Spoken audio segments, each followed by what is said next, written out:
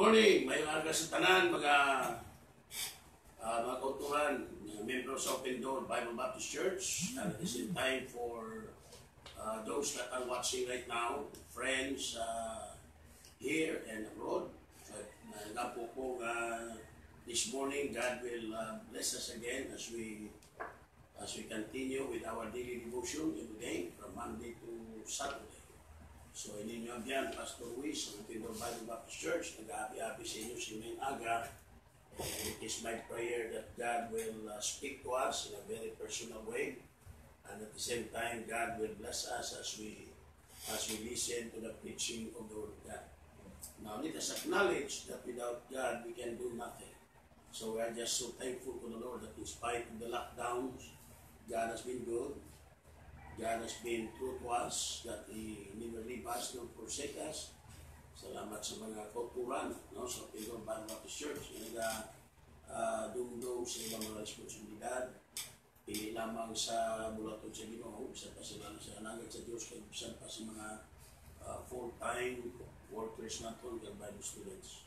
So, karon nga, before kita magpadayon, so let us come to the Lord in prayer, let us ask God's wisdom, let us ask God's blessing as we, before kita mabati kay Brother Japet na si TV Solo, karon gid nga aga, mamigin man nga before the message, may ara kita special number, no? So, mga muyo itanay before we will start. So, let's pray. Dalayon, kay may gugmaw na Diyos, again, we are so happy for the time that we have today, wherein we can be gathered together in this office, in this room, for the purpose that we can go on with this live streaming broadcast. We thank you, Lord, for being with us in our night rest. We thank you for protecting us. We thank you for preserving us. We thank you, God, for supplying our needs. And we thank you, God, for the joy that you have put in our heart. Thank you also for the time that you have been with us in our early prayer meeting. So I just pray, God, that you continue to challenge your people, especially, Lord, when it comes to prayer, because in prayer there are a lot of things, there are a lot of miracles that happen. So today I would like to ask for your help. I acknowledge that without the Lord I can do nothing. So please forgive me, cleanse me, wash me with your precious blood. Help me, Lord, to be worthy. Help me, Lord, to be a blessing. Help me, O God, to be clear as I preach, so that those that will be watching and those that will be listening, Lord, they will be able to understand and they will be able to get something out of your word. So again, we claim the power of the Holy Spirit and the anointing of the Holy Spirit, because I know that it is only by your grace and by your help that we can be a blessing, that we can be usable, and it is my desire that your people's faith will be strengthened, they will be encouraged while they cannot come to church, they cannot come to the house of God on Sunday and Wednesday and Sunday because of the quarantine period, because of the lockdowns. But I know that you have a purpose why it happens.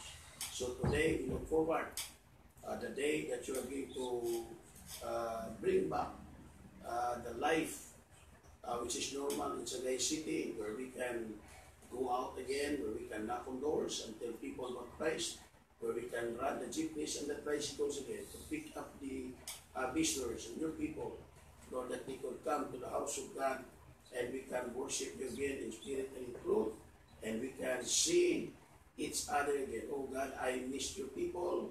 I miss them so much. So I pray that you're going to be with them. Take care, Lord, of your people. Give them good health. Put your hedge of protection around them. Cover them, Lord, with your blood, that the wiles of the devil and the tactics of the devil, and even, Lord, ang trabaho sa yawa, will not be successful. And I pray, God, that you are going to prove to the world that we are serving a God who is alive, we are serving a God who is powerful, and we are serving a God who can do everything. So thank you, God, for the privilege that we have now, and bless the time to our time together, and those that will be watching. Bless the members of the church and friends, and we continue to commit and ask for your help this morning as we commit everything to your hand in Jesus' name. Amen. So, mamati kita, Brother Japet, karoon nga sige, vision.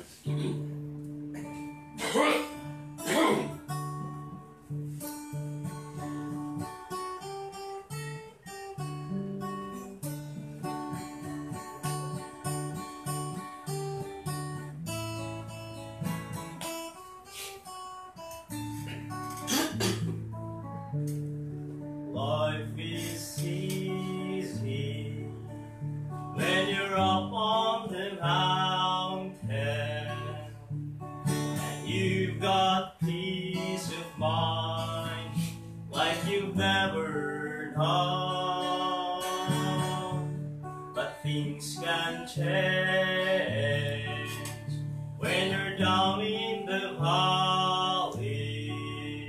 But don't lose faith, 'cause you're never alone. For the God on the mountain is the God in the valley. When things go wrong, He'll make them right. And the God in the good times is still God in the bad times. The God in the day is still God in the night. We talk over faith when you're up on the mountain. That talk comes so easy when life's at its best, but it's down in the valley of trials and temptation. That's when our faith really put to the test. But the God on the mountain is the God in the valley. When things go wrong, Yes, man. He'll make them right. And the God in the good times is still God in the bad times. The God in the day is the God in the night. Yes, the God in the daytime is the God in the night time. When things go wrong, Amen. Praise the Lord. He'll make them right. And the God in the good times is still God in the bad times. The God in the day is still God in the night. The God in the day is still God in the night. Wow. Amen. He's the God of the good times and still the God of the bad times. Amen. Amen. He's the God of the daytime, even in the nighttime, in the noontime. So many mga bagay na umpisa, no? Many of these people and many, it's normal for the unsaved that they do not recognize God in their life. But it is very abnormal for somebody who knows the Lord, for somebody who knows the Bible, and especially for somebody who professes to be saved, that he is no longer recognizing God in his life. Right. Yan ang pinakamasubok, no? Alright, so karon agad, we'd like to ask, I would like to ask you to open your Bibles. If you have your Bibles with you, namin ginayang during this devotion, you have your Bible, and most namin again, you have your pen, you have your notebooks, and if there are some things that it will be a great help to you, write it down and pray that God will use it for you and your family. Okay? I'm not saying maalam ko, I'm not saying mas maayo ko sa inyo. It's just, I just happen that I'm the pastor of the church. It's just happened that I love the Lord. It's just happened that I love the Bible. It's just happened that I have a desire to help God's people. To know that God is still the God of the bad times. Not only that He is the God of the good times, but He's also the God of the bad times. So in a situation like this, especially nga walang takadlaw kagwa, dire guys amon sa open door, there is a property, kagwa lang kami Monday and Sunday, which is Sometimes isa nag-wonder ko nga mong ginatang sa among Dave, sa tayo mong among nga barangay, ano ni siya? Health worker, no? We really appreciate for her labor, but sometimes hindi mo siya maintindihan that sometimes it's not very right, no? Right. Siyempre, kadamo din sa amon sa property, kung Lunes lang kami kang Domingo, Lunes lang kami manindahan, it's not really not, no? That's why, tagaan mo tayo iban, may mga quarantine, kung tayo na tagaan sa pwede man Wednesday ka Friday or Tuesday ka Thursday, because to buy the food needed for a lot of people, hindi lang isa adlaw o rindahan. It's good if you have ara man tanan ng baklon mo, but it's good if you have all the money, no?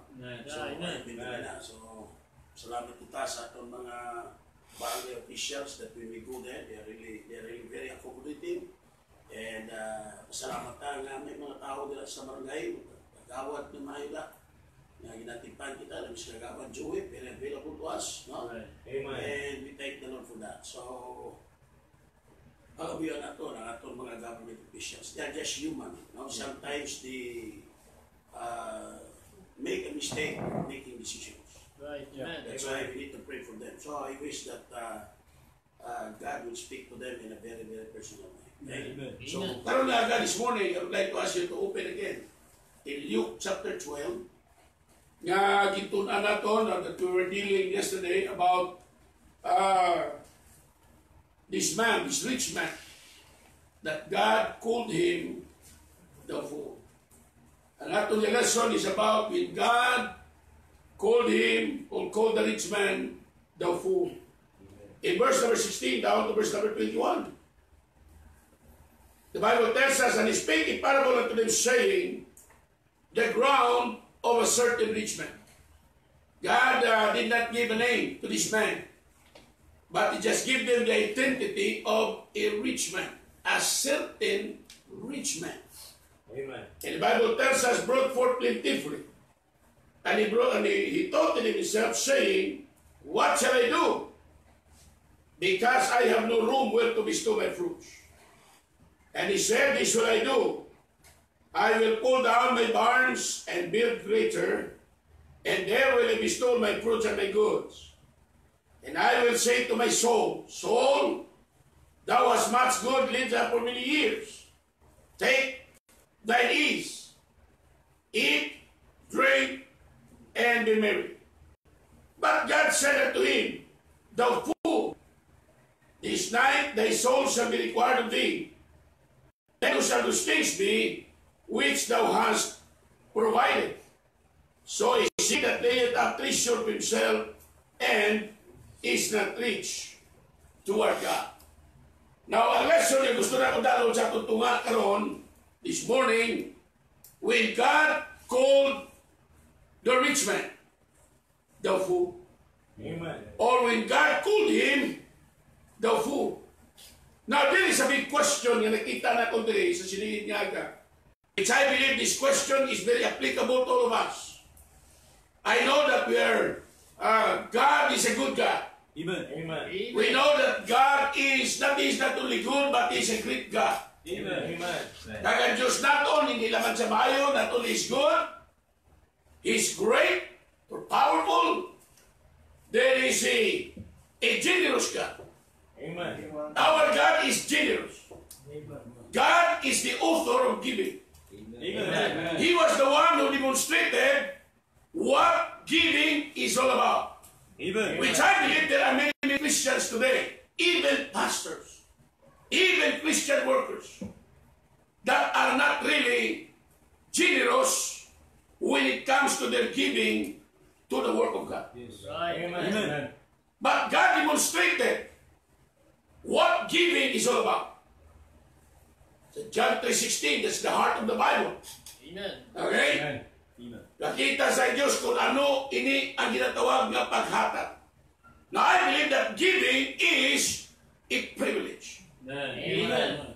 For each and every one of His people, especially if you're saved. Amen. If you're a Christian, I would like to remind you that giving is a privilege. Amen. Amen. Giving is joy. Amen.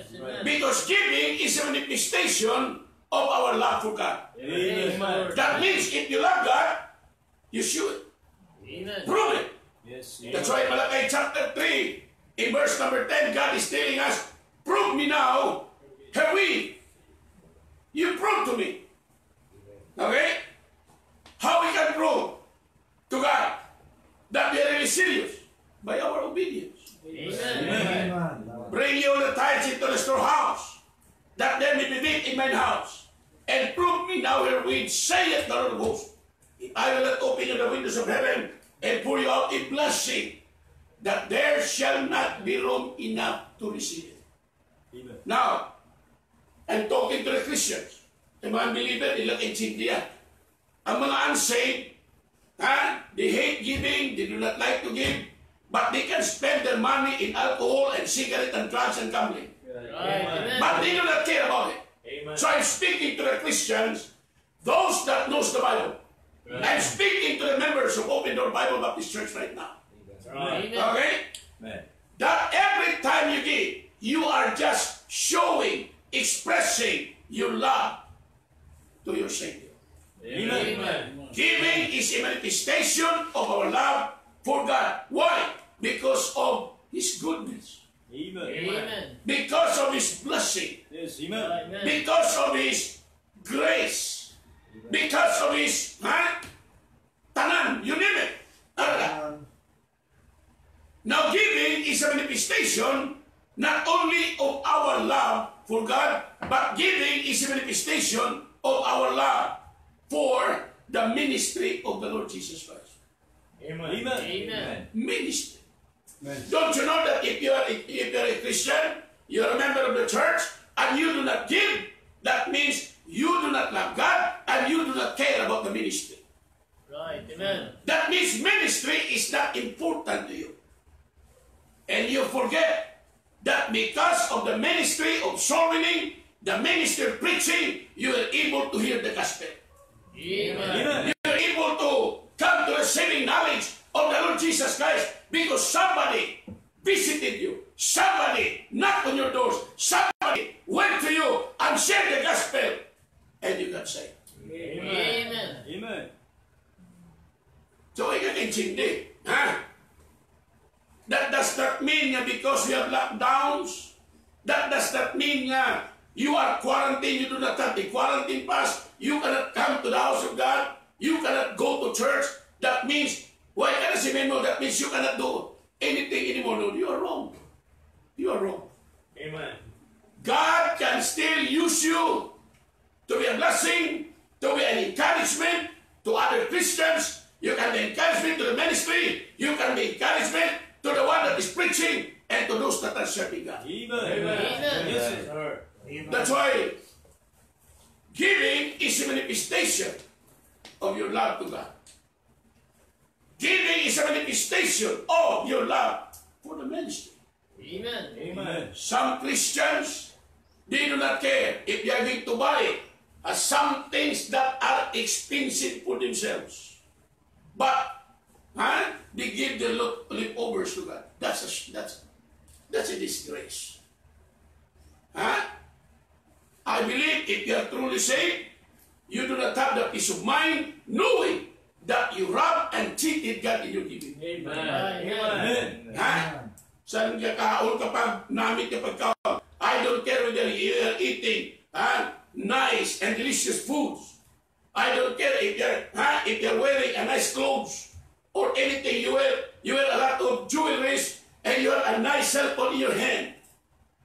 But if you are cheating and robbing God, let me tell you, listen to this. Shame on you.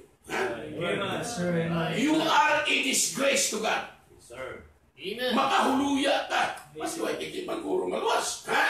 Amen. No? Right. Because giving is a manifestation of your love for the ministry.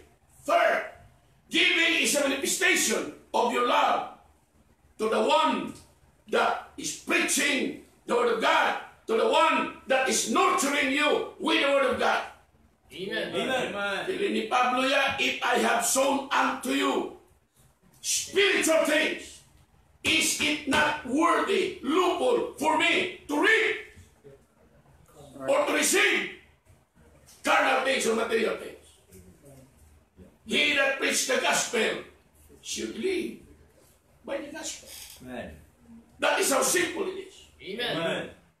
Okay? That is how those that are serving God, those that are called of God in the ministry, that is how they are being supported by God, and that is how they are going to live in the ministry.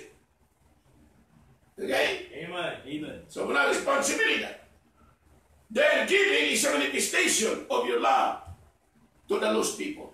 Amen. Amen. That's why we give to missions. We give fuel. We give money to the Bible school. Amen. We give rice. We give money to buy food for the Bible student. Amen. For those that have surrendered to the ministry. Yes. Why? Because they are the one reaching the lost people. Amen. Amen. That's why we give money to mission, to support those missionaries that we have in Silay, in Victorias, in Panay, in Manila, even in Asian countries. Amen. That means if you're a child of God, if you're a member of the church, and you're not doing that anymore, you are a backslider as far as giving is concerned. Amen. Hindi ka makasimba, hindi pa ka maghatag. Right. Amen. Kasi na naman tani nga area. Nga magasiling ka, I cannot come to church, but God still is happy with you. Why? Because you are doing your responsibility. Amen. Amen. That means you have still the heartbeat of God in your life. Amen. Souls are dying every day. How many died in coronavirus? I don't know. I'm not interested how many. Why? Because whether you like it or not, people will die. Right. Amen. Not just because of the coronavirus. People die because of accident. People die because of sickness. People die in many, many ways. Amen. But there are some that they are so concerned about this. There's nothing that you can do. But God can do it. Right. Amen. Amen? Right. Amen. So, nga, why is it that I touch on giving? Because as we focus on this man, sining tao nga manggaranon, nga nakapatubas sa madamo, he has a great harvest to the point that he worried what he will do. Because there's no place that can accommodate his blessing. Now I would like to ask you a big question. Okay? What did he do in his blessing, in his abundance? What did he do? Ano ginhimo niya sa iyang blessing? When the harvest was great, to the point that he cannot even accommodate the harvest that he had. And that's why he has to destroy the old barns, remove it, and then build a barns that is greater than the first one. Just for the purpose that he can put everything of the harvest there. But the question is, what did he do with his abundance? Amen. Ano ang ginhimo niya sa iyang abundance? What did he do with his blessing? Now, you cannot find it in the Bible where there was a word in his mouth that comes out that he was thankful to God. Amen. Amen. He never said a word and look up to heaven and say, Lord, thank you for being so good to us. Or to me, thank you, Lord, for all your blessings. But instead, he has his only plans for himself. Amen. Ang iyang plano para lang siya kagalingon. And with the great harvest that he had, his focus was only himself. Amen. Right.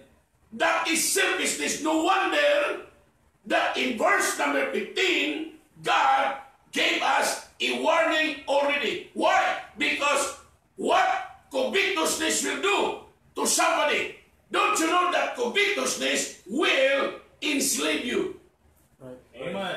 Amen. Amen. Covetousness will blind you. Yes, sir. Covetousness will destroy you. Mga tao nga naulipon sila sa ilang at kadalo. Nagapos sila, inilamang sila na ulipon, nagapos, and because of their covetousness, their life and family were destroyed. Amen. Right. Amen. That's why God gave us a warning. So karon pamangkuton taga, what did you do with the blessings of God? Amen. Amen. If you are a Christian, especially if you are a member of the church, I would like to ask you, what did you do with the blessings, with the abundance, with the material things that God has entrusted to you? Amen. Did you honor God? Right. Did you thank Him for everything? Yeah. Did you worship Him? Or you worship things already? Or you worship yourself already? That's the tragedy. Amen. Amen. Muna pinakamasubok. Amen. Sometimes, sa way ka pa trabaho, grabe ang imo nga luhod. Right. Grabe mo pangamuyo. Nagtututom-tutom ka. Then now may ubra ka na. May sweldo ka na. Daw mahanap pa nga daw. Ma-promote ka. Nagtikalon ka. Yes. Amen. Amen. Right. Nalipat ka. Nga tanan na butang na tabo. Everything happened because of God. Yes, sir. Because God proved to you that in spite that you're not faithful, God is still faithful. Amen. Yes. That in spite you turn your back on God, but God proved to you still is good. That's Amen. right. Amen. He fulfilled His promise. Amen. Amen. Amen. So why God called this man the fool? All his plans was for his life. Yeah. Right. After he built the new barns, he said, Saul, thou hast goods laid up for many years. Ease, relax, take thine ease, relax, make life easy, eat, kaon, train, pahubog, magkinalipay, magkinasadya. Sila isang balang isulatan nga muning yung plano. Wasay plano, he has no plans for God. He has no plans of being a blessing to the work of God. Amen. He has no plans of being used by God. Yeah. He has no plans of worshiping God. Amen. He has no plans of giving something to God. Right. All his plans was for himself. Amen. Amen. Amen. Amen. And I'm afraid, amuning mga kabuhisang tao subong. Right. Na-focus lang sa ilang kagalingon. Amen. Their life is only focused for themselves and they forget that one day death will come. Amen. And that's why God said, hey, thou fool, Yeah. this night thy soul shall be required of thee. So, the Bible tells us, God said, then whose shall those things be which thou hast provided? Anuhon mo na mga butang naging stock mo. Right. Amen. Yes, sir. Anuhon mo na. Don't you know that there are many people today that do not have time for God? Ang time nila na sa trabaho, negosyo, pundar tanan, and the sad thing is, na-stroke namatay. Amen. Na-aksidente namatay. Amen. Amen. Ang ilang plano lagi. Now, I would like to remind you that in every plans that we have, God must be number one. Amen. Amen. Amen. Sir. That's right. That's why the Bible tells us in Proverbs chapter 3, verse 5 and 6. The Bible tells us, trust in the Lord with all thine heart, and lean not unto thy own understanding. Notice this. In all thy ways. Amen. Acknowledge Him, Amen. and He shall direct thy paths. Amen. In all thy ways. Why is that saying? In some ways. Yeah. Amen. Right. Amen. But God said, in all thy ways, acknowledge Him. Why? Because there are many, many things that we do not know. But God knows everything. Amen. Amen. Yes, sir. That's why we need to consult to God. Amen. Amen. Okay? May mga tao karon nga, pag may kwarta, they use their money for different wicked things in this world. Amen. Yeah, Kung amen. dili sugal, inom. Kung dili inom, druga. Kung di druga, babae. Amen. That is how people use their money to buy cigarettes, to buy alcohol, to buy something that is not pleasing to the eyes of God. Right. Amen. Yes, sir. Amen. Normal na kay mga believer man na. Ina mga tao mga unsaved, ang ina nila lagaw na niya. Nag-enjoy na sila. Oh, let us enjoy life. Kaya may kwarta ta. Oh, I would like to remind you, your life is very short. Amen. Amen. Huh? Anytime you are going to die, even Christians, I would like to remind you, there is a day of accounting. Amen. Amen. You are going to give an account to God. Yes. Amen. That's why si Solomon gina-remind niya kita. After Solomon experienced all the life that is nothing, that is vanity, he tried everything, and Solomon found it out that it is vanity. Yeah. All Amen. vanities. You cannot find joy with it. You cannot find peace with it.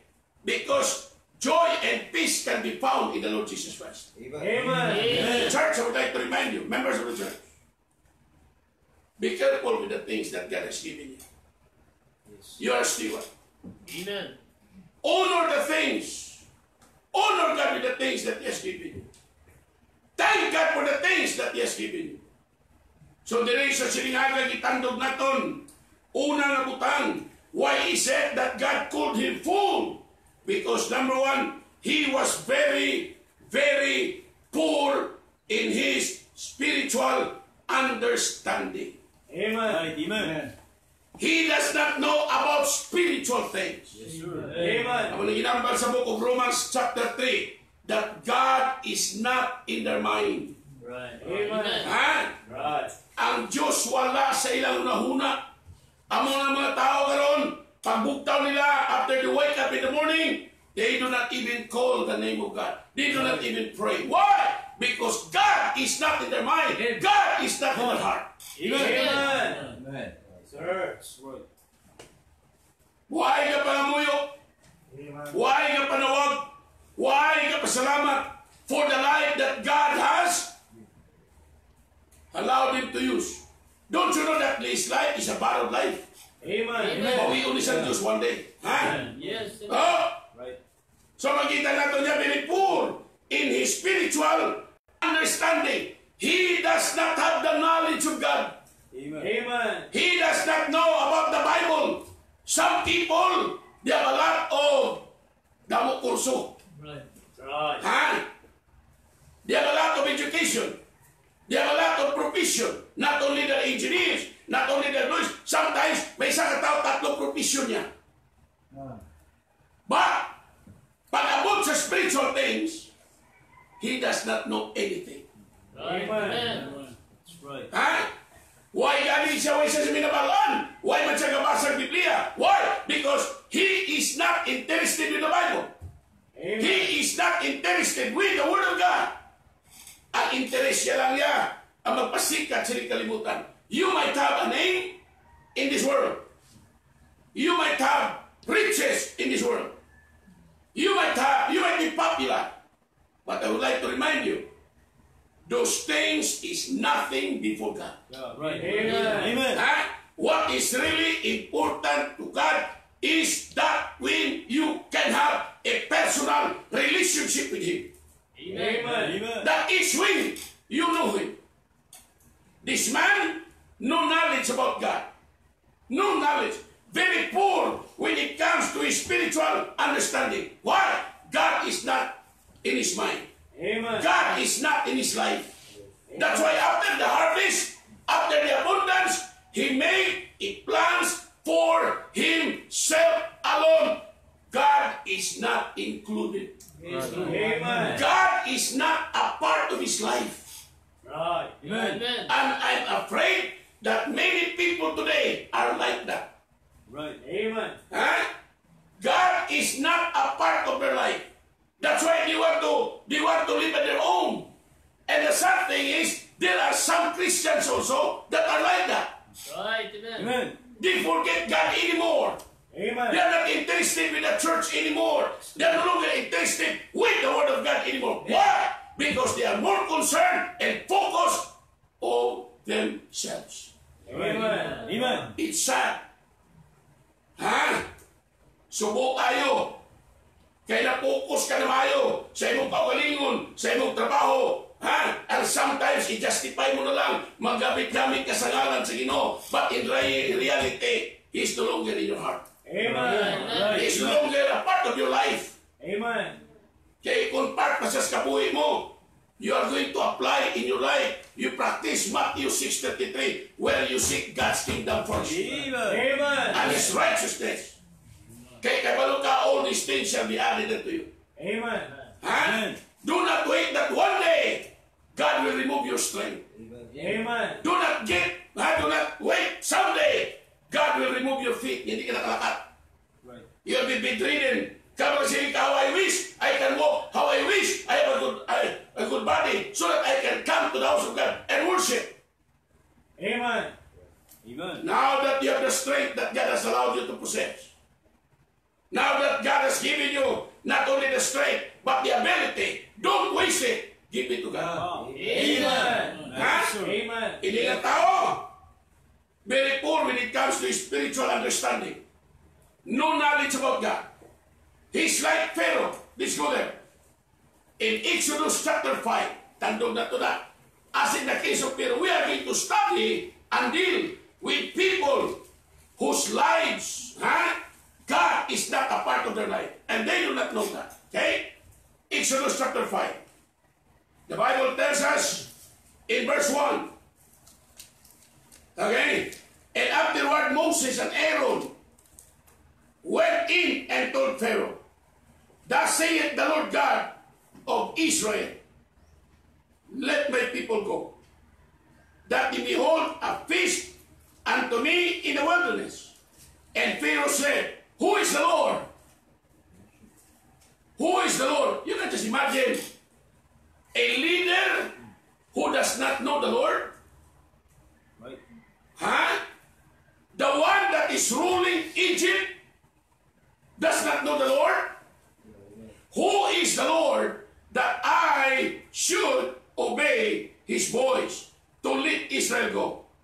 I know not the Lord, neither will I let Israel go. Tara na. Pharaoh, they said, empty. No spiritual understanding. Right. Amen. Moses and Aaron went there because they were commanded by the Lord to go there and talk to Pharaoh. Iya mga katawan tagwaon because they are going to worship God. They are going to do something for God. Amen. But Pharaoh said, who is the Lord? That I should obey His voice. I know not the Lord. That means Pharaoh declared within himself that he does not know the Lord, like this rich man. Amen. God is not a part of their life. They are not interested about God. Now, pamangkuton ta, I would like to ask you today, are you interested with God? Amen. Do you know God in your life? Yes. Amen. Amen. Kilala mo gid ba ang Diyos? The God that created you, the God that gives you life, Amen. the God that gives you the abilities, Right. the God that gives you the strength, o kung wala. Some people, they're not interested with God. A lot of people, God is not in their mind. Like Pharaoh. Amen. Who is the Lord? What is that? Pride. Amen. Don't you know that one of the things that destroyed Egypt was pride? Amen. Amen. The pride of the leader. Right. The pride of Pharaoh. If you are going to look at the Bible, anong inambal sa Biblia? What does God say about pride? There are many, many things, but I just give you few things. All right. If you turn to Proverbs chapter 11, verse number 2, go there. What God speaks about pride. Okay. Proverbs chapter 11. Go there. Proverbs 11:2. The Bible tells us, when pride cometh, then cometh shame. But with the lowly is wisdom. Amen. God said, when pride cometh, then cometh shame. Right. Kawianan. Amen. Ang resulta sa bugal, kawianan, like Pharaoh. Tungod sa iyang bugal, ginpakahuyan sa Diyos. Amen. Amen. Okay? Ang kawianan na iyang nabaton, he was thinking that he was more powerful than God. And God proved to him that God is more powerful than anybody in this world. Amen. Amen. Amen. Amen. Don't be proud of what you have. Amen. Amen. You might be the top one of the top notcher in the board exam during your time. Yeah. It might be you are the most wealthiest man or person in your city or in your province. But hindi na paggamitan, don't use it to be proud, but use it to thank God. Amen? Amen. Oh, don't be proud, because the Bible tells us when pride cometh, then cometh shame. Pharaoh, what happened to Pharaoh? Nawian siya. He thought that he can fight against God. He called also his magicians. Yeah. Pharaoh was trying to prove, amo na, ayaw mo sumayin. Amen. When Moses appeared to Pharaoh, he demonstrated the God whom we serve, the power of his God. Yabo niya iyaran. Nito eh. Humano. Nasurdo. Pagkatapos tawag man ni Pharaoh yung mga magician, dalidi. Ikaw lang hao, ari man nga mo no. Ano gini mo? Gimpangtulon. Ha? Amen. Gimpangtulon. Ginpakita sa Diyos that God is more powerful than anybody in this world. Amen. Right. Amen. Pero hindi na surrender. Yung taong tikalon, hindi ni kabaton kapirdihan. Amen. When a person is so proud, he will not accept defeat Amen. Amen. until his life will be destroyed. Amen. Now let us realize and acknowledge. That's why God said, you have to abide in me, John chapter 15. And my words abide in you. Yes. Because you are going to ask what you will, and it shall be done unto you. And I would like to remind you, verse 5, that without me, you can do nothing. You need to stay connected with me. Amen. God is telling his people to stay connected with God. When this virus comes, stay connected with me. Amen. Many Christians today, they are no longer connected with God. Why? Because of pride. Yes, sir. Amen. When pride comes shame. Amen. Amen. Pharaoh was destroyed. You know why? He will not accept defeat. He was trying to prove to Moses and Aaron that he is powerful. And God showed to him that God is powerful. Yes. Amen. Amen. Church, I would like to remind you, people watching me right now, what we need is God. Amen. There is nothing that we can do if God will not work. Right. Amen. Amen. That's why this coronavirus that the people, that the whole world are facing right now, God is just waiting for people to turn themselves to God and say, Lord, there's nothing that we can do. We need you. Yes, sir. Amen. Yes, sir. Tanan ni mo na. Praise the Lord. Ang ekonomiya ta malubong. Amen. Ang mga tao mag-rebuild na. Why? Because of the stupidity of some leaders that will not recognize God. Amen. We need God. Amen. Amen. Sir. I would like to challenge you to come to God. Amen. There's nothing that we can do without Him. He said, without me, you can do nothing. Amen. Christians,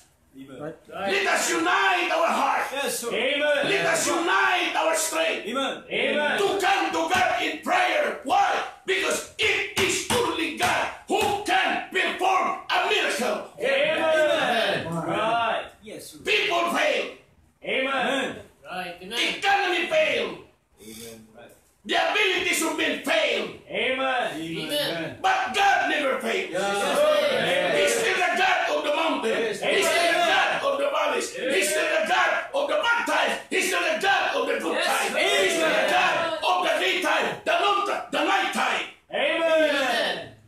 God is waiting for people to humble themselves Amen. and pray and ask God for His help. Amen. Amen. Right. Sir. I'm tired, I'm sick of people who are trying to build a name for themselves. Amen. There's nothing that we can do. If you're a Christian church, I know you cannot come to church. I know, but one day you come. You can come.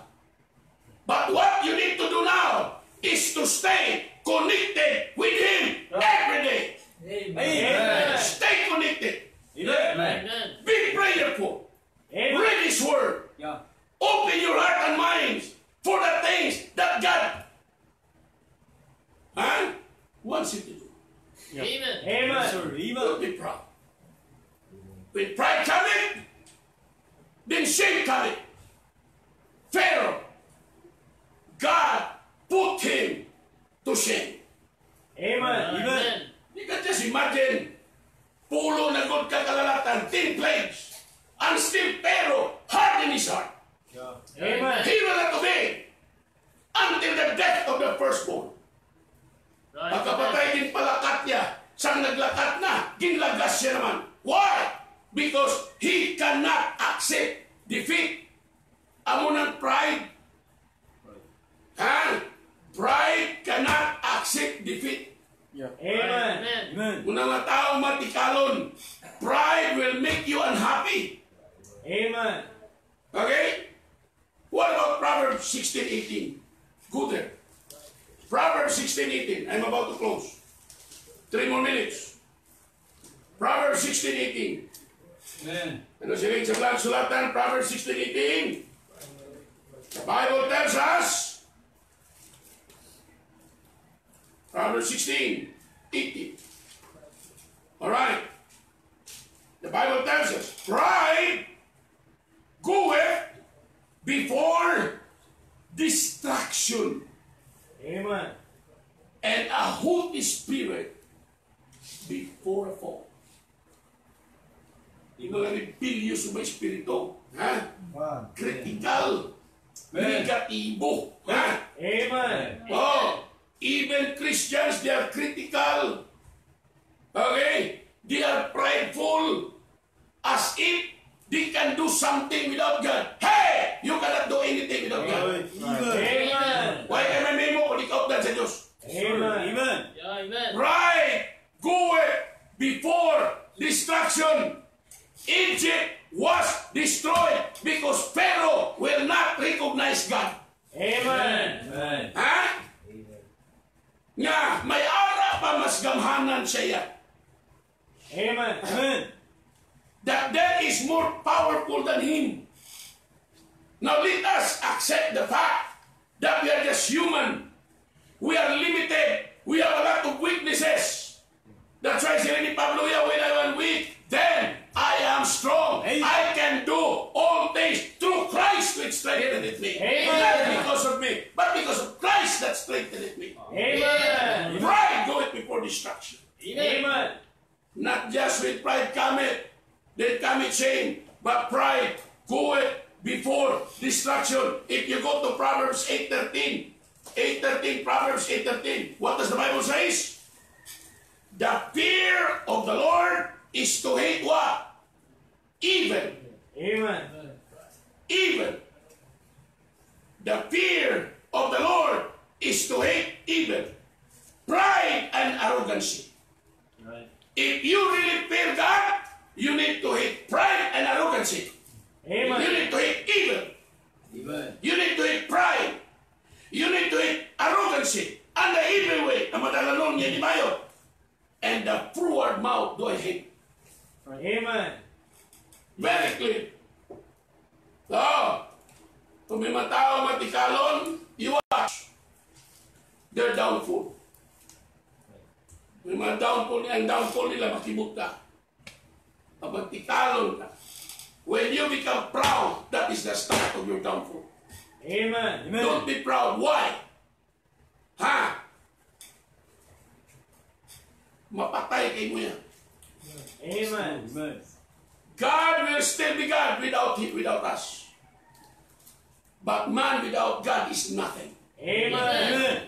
Isa, sino ba? Di na ako magsimba, di na ako mamatay. Ay, sino ang pinahog mo? Amen. Ha? I saw a lot of people, I saw a lot of Christians in my 33 years in the ministry. I saw a lot of people, I experienced a lot of people na mga hambal nila perte. Mawala na kami dahil nagsimbahan na. Hoy! Muya kas gulingon mo. Ha? Amen. Amen. They will say, we will not be there anymore, the church will die. Who told you? Amen. Amen. This is not my work, this is God's work. Yes, sir. Amen. And a lot of people, some of those people they have money, some of those people they have job, they went out of the church, but look at their life now. Amen. Their children are immoral. Amen. They go back to their old life. Amen. Amen. Mahadlo ka maghambal sila. Amen. You have to be afraid. Why? You have to remember, ang imong tiil, nakalapak sa duta, huwag kagalupad. Amen. Your feet is still in the ground, you are not flying. Amen. Don't you know that God said, the heart of the king is in the hand of the Lord. Amen. Amen. If the heart of the king is in the hand of the Lord, he has the power. God has the power to do everything. Amen. Amen. Your life, my life is in the hand of the Lord. Amen. Don't be proud. Anytime God can squeeze his hand Yes, sir. and remove the breath that you're breathing right now, Amen. and remove your strength. Amen. Kasi pinagadaw, di ka nakagiho ba? Gulay ka na. Di ka nakatindo. And you will be in the hospital lying in the bed with all the tubes with you. And you are now surviving. So you don't have to be proud. Why? Because anybody, even the king, his heart is in the hand of the Lord. Amen. Amen. Tandaan mo na. Don't be proud. Amen. Kung wala kay mayo, ihambal ni mayo. If there's not anything good that you can say to God, to the church, to the pastor, to the ministry, keep your mouth shut. Amen. Keep your mouth shut. Kung wala kasi may mahambal ni mayo. But if there is a lot of things that are good that comes out of your mouth, do it. You can encourage people, you can challenge people, you can encourage the workers, you can be positive. Amen. Amen. A lot of Christians, di mo maintindihan. Why? They criticize. They criticize God, they criticize the church, they criticize the pastor. Ha? Do you think ina mga amigo, kag-amiga mo, kapalibot sa imo, man-believer, malipay na? Hindi. You are just pushing them to go to hell. Right. Amen. Yes, amen. Right. Nalipat ka. Kapila ka man mabaliskan. How many times you fall down? When you come back to church, the church is still open. God's hand is still open. Your pastor will be there to pray for you. Amen. Amen. Di ka magtikaw-tikaw. Amen. Amen. Don't be proud. Why problema ang hindi matapos? One day this problem will end. Yes, sir. Amen. I do not know when, I do not know how, but I know it will end because God promised it. Amen. Amen. Amen. Right. Proverbs 29:23. Go there. Ari ko yaw. Proverbs 29:23. I'll close with this. There are a lot of verses, so dili na ko alimot ako. I will just close with this. Proverbs 29:23. What does it say? A man's pride, what? A man's pride shall bring him what? Law. Shall bring him law. Munang magpapanaog sa iya. Amunang magpapanubok sa iya. Like Pharaoh. Amen. Because of his pride, God, padalom siya sa Diyos. God brought him low. When he saw his soldiers, when he saw his mighty men, when he saw his soldiers, nga ang dagat nagbalik, kag nagkalalubos, ang iyang makarway tanan, when he looked at that, the pride of Pharaoh was brought low. Amen. Seeing that he cannot win against the power of God in heaven. Amen. Yes, sir. Wow, what a lesson. Amen. Amen. Look at what happened to this man. He had a lot of plans. He wants to enjoy life for himself. But God said, this night, tonight, you are going to die. I will take your life away. Amen. Was he able to enjoy what he had? No. He died. Amen. Bag-ulan na obrang yung budiga. The barn was a newly built. The harvest was inside. And he was planning of enjoying his life. But he was not able to enjoy it. Why? He died. Amen. I would like to remind you, every day, we are not walking far away from our grave, but every day we are walking close to our grave. Yes. Amen. That's why thank God for life. Amen. Amen. Thank God for His love. Yes. Thank God for His labor. Amen. He labored every day. He used His men. During the time of Jesus Christ, He went everywhere preaching the Word. Amen. Amen. Thank God for your life. Your life is just a part of life. Amen. Thank God for His love. The love of God is unmeasurable. It cannot be fathomed. He died on the cross for you. Amen. Amen. Amen. Then thank God for His labor. Until now, God is still laboring. He wants to reach you. He wants to let you know that He loves you. He wants to let you know that He doesn't want you to die without Him, without Christ. He wants you to die with Him, with Christ in your heart, so that one day you will see Him face to face. Amen. And you will be in heaven with Him, enjoying the beauty of heaven. Amen. Amen. Church, be faithful. Encourage yourself. Stay connected with God. Keep on praying. Keep on reading your Bible. Have a good spirit. Don't be critical. Be positive that God can do it. Amen. Amen. So sa mga nagpapamati, those that are watching with me right now, those that are listening, be careful with pride. Amen. Be careful. Stay away from proud people. Stay away from proud people. Always recognize God as number one in your life. Amen. Amen. Love the Word of God. Love the church. Love those that are preaching the Word of God. Amen. Amen. And Amen. be a part of the Word of God. Don't neglect your responsibility. Keep on praying. Keep on supporting. Keep on telling people about Christ through text and call. Amen. Tamo yung mga Christian karon mahilig sa posting sa Facebook. That's right. Ha? Yes. Hindi na kinanglan makilala ka kung sino ka. The most important thing, makilala ang Diyos mo ang ginasimba mo. Amen. Amen. Ang unang talupang doon mo. Sabi mga tao, why wisdom ka posting sa Facebook without thinking and pray about it? Ha? Amen. Dapat yan. You pray about it. Ask God for help, and He will help you. Ask God for power, and He will empower you. Amen. Amen.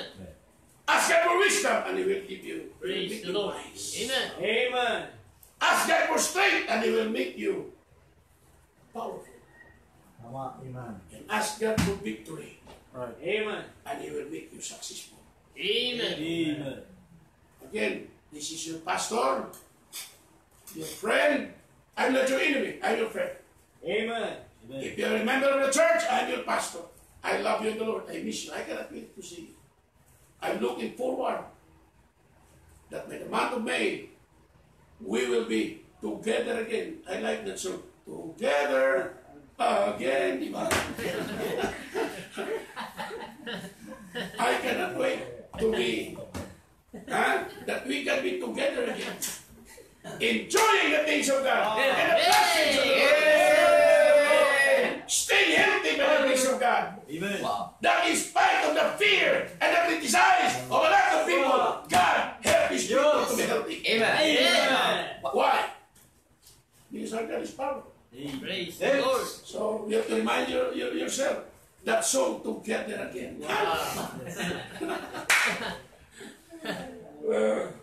Thank you so much. This is your pastor, Pastor Ruiz of Peter Baptist Church. And this is your friend. Thank you for watching. Thank you for being a blessing. I hope that the Word of God has been a great blessing to us. Let us be reminded about the danger and the destruction of pride. Amen. Don't be like this man. When blessing comes, thank God first of all. Amen. When blessing comes, be a blessing also. Amen. When blessing comes, stay humble Amen. and thank God for everything. Praise the Lord. Amen. Amen. Amen. Father, we thank you for being with us. We thank you for your word. We thank you, God, for being with us. Now I just pray for your people watching. I just pray for your people who are in their house, that you will continue to be with them, strengthen them, increase their faith, supply their needs, put your hand of protection around them. Thank you, God, for our friends all the way from the States watching, and even in Manila. I pray, God, for our children watching. I pray, God, that you'll continue to bless them in a special way, protect them against the wiles of the devil. Help your church to grow. Help us, Lord, to be a blessing and to be productive while we are waiting for your coming.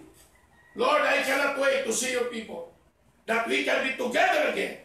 Lord, please give wisdom to our president, give wisdom to our government officials, protect and preserve them.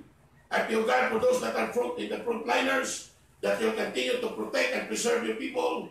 I pray, God, even that Sagay City will be free from virus, and a lot of cities that will be free from virus. Remove this virus from the Philippines, and even in other countries. Lord, we know that there is power in your name, there's power in your touch, and there is power in your word, that you can just see it and rebuke it like when you rebuke the storms. Lord, we need it. And bring back the glory in this country. Bring back your glory in your church. And continue, Lord, to help us supply our need. Be with us now as we commit everything to your hand. And we just give you the praise, the glory, in Jesus' name. Amen. Praise the Lord.